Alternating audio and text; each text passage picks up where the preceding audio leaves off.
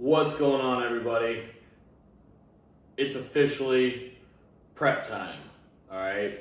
Now, I'm still a ways away from the competition that I'm planning on doing. I've got a couple in mind, but we're starting the season out with a new coach, so we're technically still gonna be in probably a calorie surplus for these first few weeks. Not a ton has changed with the diet, but I'm gonna be sending check-ins. He's given me a structured plan, and it just gives us more time for him to learn my body, learn my metabolism, and figure everything out before we go directly into a deep cut. So I got a lot of questions on my last video with my last cheat meal, asking if they, you thought I had such a short off season, which, guys, it really was not that short of off season. My last competition was in July, like 4th of July weekend, all right? It's been a good while, all right? I was in a calorie surplus ever since then. And maybe I took a good long health phase and wasn't pushing any, super supplements, but I was still in a calorie surplus. I was still training my ass off. So we were still pushing super hard. I just, wasn't pushing the other stuff hard. Anyways, I know everybody has asked me a million times who my coach was going to be this year. Honestly, I hadn't made a decision, but I know a lot of you that follow me on Instagram and have seen once or twice on YouTube here me training over at the Dump, with Cement Factory. So I am good friends with AJ, and we talked about it, and it just makes sense. We're gonna give this a go and give it all we have. So AJ Sims is gonna be the coach, and he's already given me my plan to get started. Like I said, not a ton changed in the diet, but I'm excited to get going. He is, it's a different approach than I'm used to, which I'm excited for. Almost also kind of like, anxious a little bit because it's something different. I've only ever had one coach. Chris Aceto is the only coach I've ever had, and he's an amazing coach. We made tons of progress together. I learned a ton from him, but I just want to try something new, and it honestly doesn't have anything to do with the fact that we didn't bring my best package last year. We didn't peak right, because, no matter how great a coach is, things happen. It's not gonna be perfect every time, but I just figured at this stage of my career, trying something new could be beneficial to me as an athlete, but also as a coach myself, learning somebody else's process and how things are done with other people, just gives me more knowledge to help my clients as well. So, all right, that's that. I'm freaking starving, by the way. I've already been at the gym training clients. We are starting right off the bat with 25 minutes of fasted cardio 5 times a week, plus fasted abs. So gotta have that in as well. And on to meal 1, because I'm freaking starving. I'll explain more about everything after this, but I'm just really hungry. So starting the day, 50 grams of whey protein, 3 slices of low-fat bread, basically just anything that's less than 1 gram of fat per slice or less. So it's nothing special. It's Pepperidge Farm bread, hearty white. It's delicious. It's not any kind of crazy specialty bread. 25 grams of all-natural peanut butter and 20 grams of honey. I was basically already eating this, except I was doing 40 grams of peanut butter and 40 grams of honey. So he cut those back a bit. The biggest thing is he did cut my fats back a lot, but that's because that's typically, we talked about it, and I'm like, that's been my approach the past few years. So let's see how my body responds by lowering the fats a little bit. Still a lot more fats than I would have when I was with Aceto. Basically with Chris Aceto, the only fats I got was through eggs, salmon, beef. Like, there were no added fats. You never added oils. You never added peanut butter. You never added avocado, which I hate avocado anyway, so I'm glad we didn't have that. But no nut butters, no nuts, no extra virgin olive oil or macadamia nut oil. So we do have that stuff in there now, which I like because my body works well off of fats, not just pushing super high carbs. I work better with some fats in my system. So I'm rambling again. All right, so I'm gonna shut up and eat. When I had more peanut butter and more honey, I was doing like a triple decker sandwich, but with only 25 grams of peanut butter and 20 grams of honey. Just makes sense to go with just a normal sandwich and then a slice of toast. So that's what I'm doing. Meal one, 50 grams away, 50 grams away, 3 bread, 25 grams of peanut butter, 20 grams of honey. I'm gonna get this down, shut up, because I'm just repeating myself and rambling now. And I will show you meal 2 and answer a few more questions that I've been getting asked.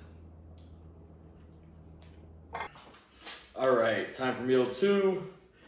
And it's very similar to what I was already doing, just a little different proportions of things. So we've got chicken breast, 5 ounces. Previously I was only doing 3. A little bit of green bell peppers diced up in there as well, and 2 whole eggs.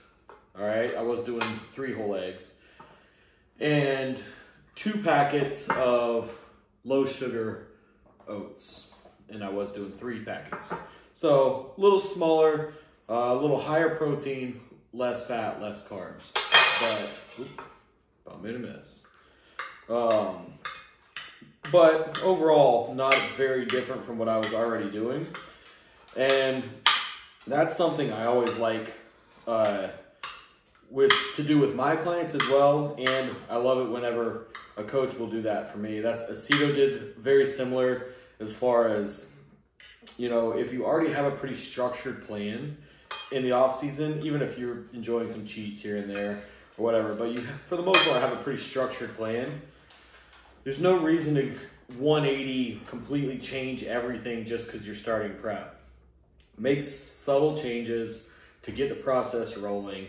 And then if you have to make a few bigger changes later on, that's fine. But there's no reason to change everything right off the bat. So subtle changes, tighten things up a bit, cut the junk out, and it's an easy transition that way. You're not struggling to make the transition from off season to prep or anything like that. But anyways, I'm gonna get this down before it gets cold. We got 2 more meals and it's leg day. So 2 more meals, and then we train. He also did change, should not change my training, but he just added something here and there to give me a little more volume on this or that. So my quad focus leg day is still my quad focus leg day, but then we do add in like a brutal set of hamstrings at the very end. And then my hamstring leg workout, we're gonna add a brutal set of quads at the end of the hamstring leg workout. And then my second back day is now gonna be arms and shoulders instead of back. So if I do want to add a little bit of extra volume to my lats like I have been doing, I might do that after the hamstring workout if I have the energy. But it's all about recovery. So I'm going to be eating a little less calories. I want to make sure my recovery is optimal and I'm fully recovered, building muscle still. And 2 back days and 2 leg days is a lot. Like, those are the 2 largest muscle groups in the body, and that is a lot to recover from if you're smashing both of those twice a week. So my back, I think, has made a lot of improvements this off season, and I'm still going to absolutely destroy back on my normal back days. So little arms and shoulders, I'm not gonna lie, I've been slacking off on them. I put up a video not too long ago of an arms and shoulders workout, but that's been rare throughout this entire off season. So, I'm okay with that. You can never have too big of arms and shoulders in bodybuilding. So we're gonna smash it, give this a try, and I'm excited to see the results. I'm gonna get this meal down, and then I will see you in meal 3.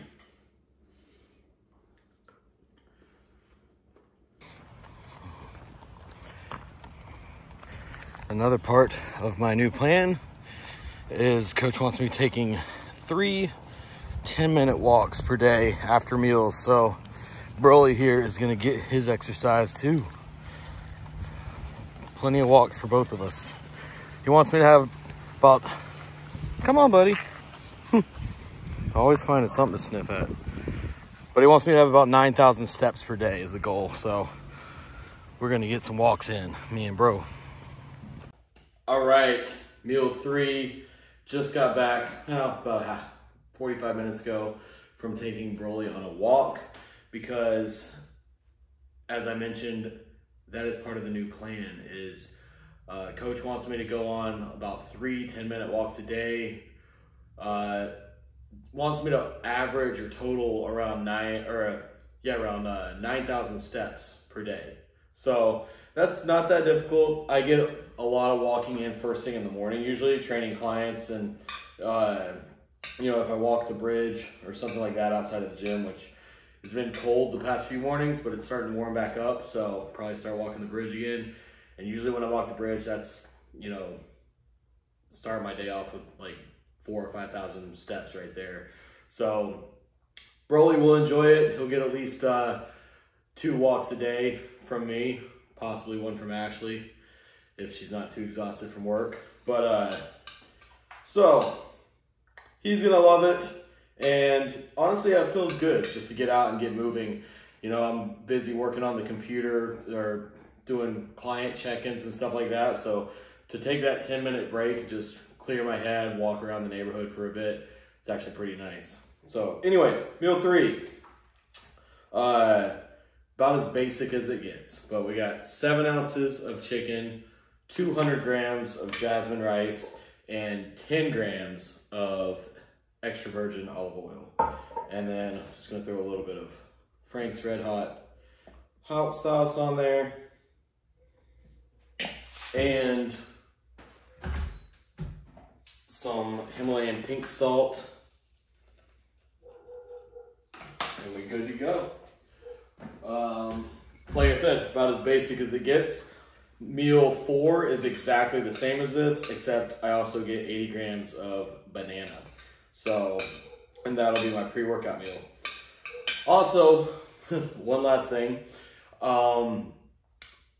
He just sent me this plan yesterday, and what he forgot to put on, he gave me a base meal plan and a high day meal plan, like a high carb day meal plan.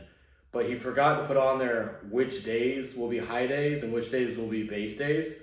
So I texted him this morning and asked, but before he got back to me, I was already 2 meals in. So I just, in my head, I'm like, well, it's safer to just go on a base day. And then he texted me back and he sent me he's like, oh, I thought I added that. He forgot to put it on the email. So he just texted me the plan, and today was supposed to be a high day. So, oh well, I'm just gonna stick with the base day since we're already halfway through the day, and I will show you the high day plan next time. But I get high days right now on my back workout, which is 2 days ago, and my quad focused leg workout, which is today. So those will be my high days as of right now, except for I'm just starting the plan and I already screwed it up. So it'll be all right. My metabolism will be freaking fired up because I'm probably gonna be starving just by cutting out any little junk snacks I was having and being on a strict plan. And it is a little less calories than I was eating. So yeah, I'm probably gonna be hungry as hell. And then next week, I'll enjoy those couple of high days. But anyways, I'm gonna get this meal down, and then meal 4, and then gym time. All right, meal 4, like I said earlier, same as meal 3, 200 grams rice, 7 ounces of chicken, 10 grams of extra virgin olive oil, except this time I also get 80 grams of this banana. So simple, gonna get it down. And this is my pre-workout meal. All right, it is workout time. So finishing up my pre-workout, which is 1 scoop of VasoMax, 1 scoop of HyperMax from PerformMax, which, another announcement there, I am officially a sponsored athlete with PerformMax. So if you want to try some amazing supplements and support me also, go try them out. I'll put the link in the bio. You can use code BROKU20 to save 20% off of everything you order. We got a lot of new products coming out. So keep an eye. There's gonna be some good stuff. I'll be showing them as they come out. But for now, this is what I'm using today. And then also got my full amino acids, essential amino acids, all your BCAAs, everything. Along with, I do have 25 grams of carbs in that as well. So, and 5 grams of creatine. All right, so that's that. I'm gonna go work out now, and I'll show you post-workout meal and then one final more meal after that. All right, workout is done. Crazy quad pump and hamstring pump. Even though it's a quad focused leg workout, Coach added that FST7 set of hamstrings at the end of the workout, and that was brutal. So, good workout though. Awesome pump. Gotta make them quads grow. That is still the goal throughout this process, because I know that is an area I still need to bring up. I think I'll never be satisfied with those. Anyways, post-workout meal. All right, got 50 grams of whey protein.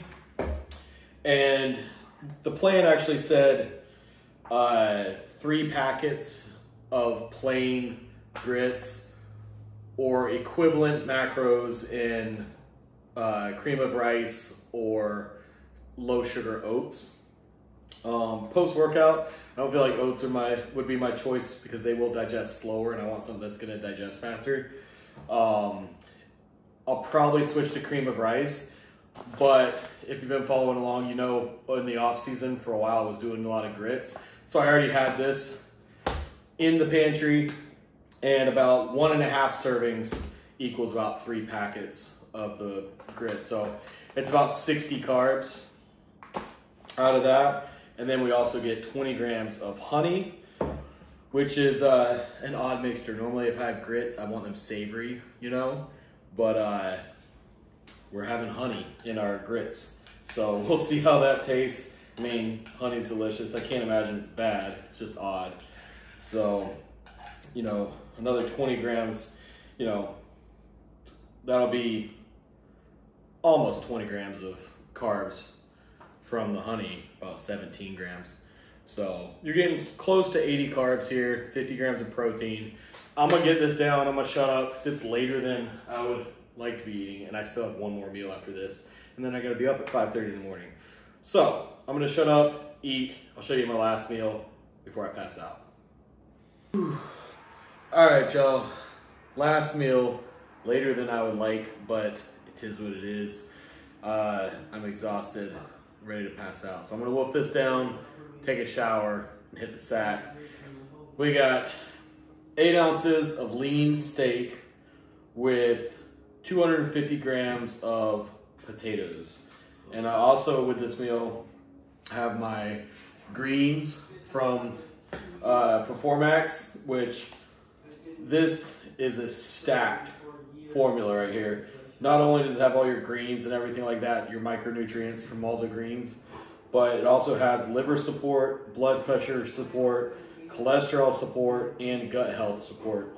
So that is a freaking amazing product. Probably one of my favorite products from them. I love the pre-workout, the aminos, the pump, all of that. They have a glucose disposal agent. Like, the protein's coming this month, I believe. And then there will be a carb powder as well. Those are on the way.